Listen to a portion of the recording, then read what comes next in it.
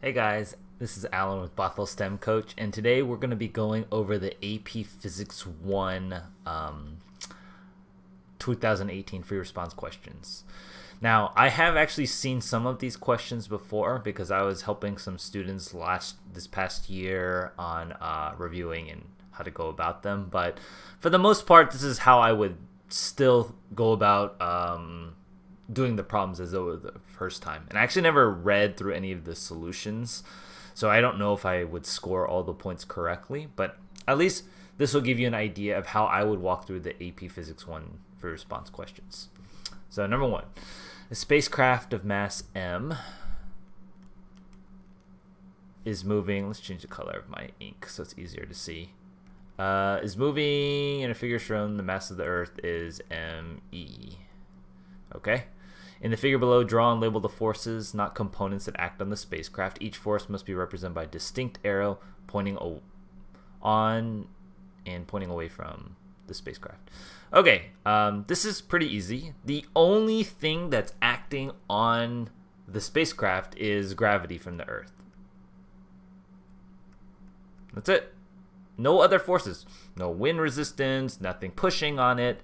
There's no such thing as a centripetal force per se. That's not a force. It's more the gravity, because you might think it's going in a circle, but it's the gravity that's acting as a centripetal force. There's no other kind of centripetal forces like pushing out or anything like that. So that's all we need.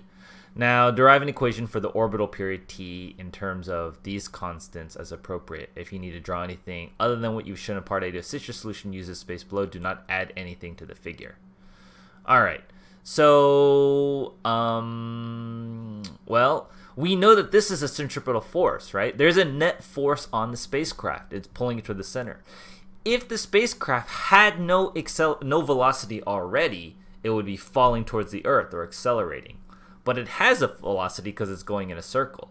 Circular path means centripetal acceleration. So Fg has to equal ma, where a is the centripetal acceleration, which is mv squared over r.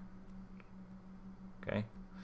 Now, the force of gravity is given by g m1 m2. So m1 would be the mass of the spacecraft, then the mass of the Earth over r squared. So this is the equation that governs the relationship between the force of gravity and the centripetal acceleration. But we need to get this in terms of period. Now, what is period equal to? Period would be, well, let's think of it this way.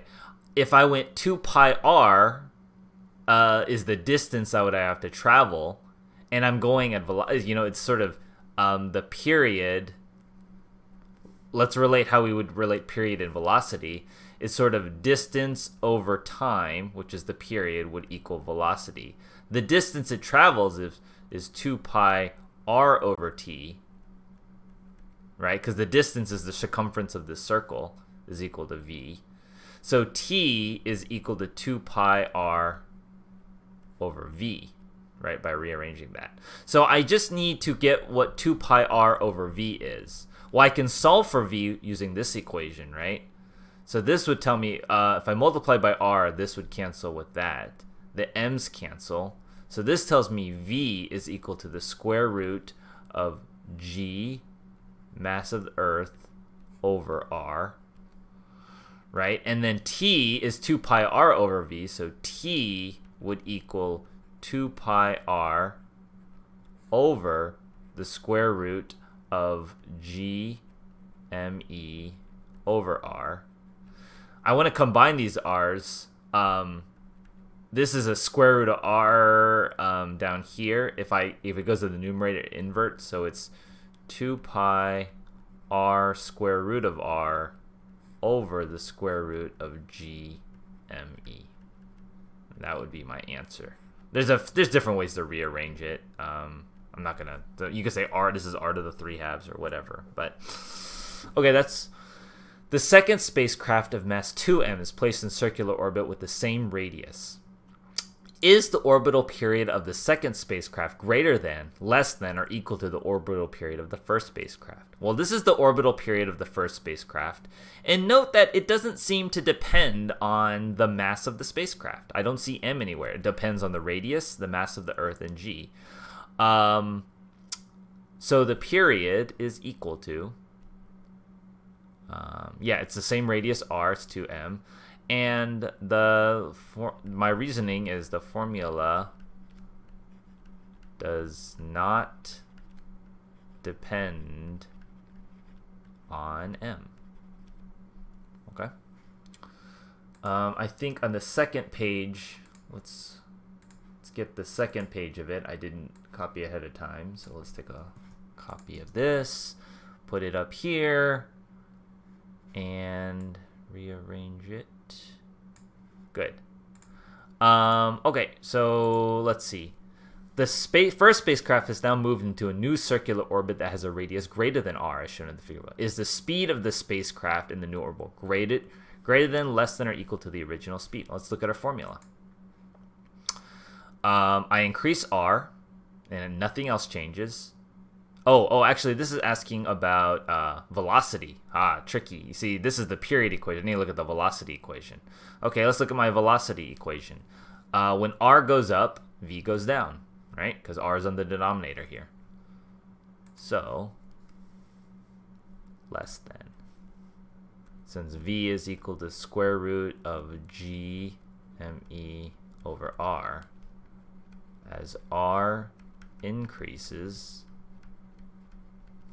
v decreases. I don't know what explanation they want other than the formula says so, but that would be what I would do.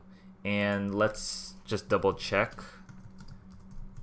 I need to look up the solutions, scoring guidelines. I didn't have these before, so let's take a look. 1 point with FG pointing towards the Earth. That's correct. So I got that.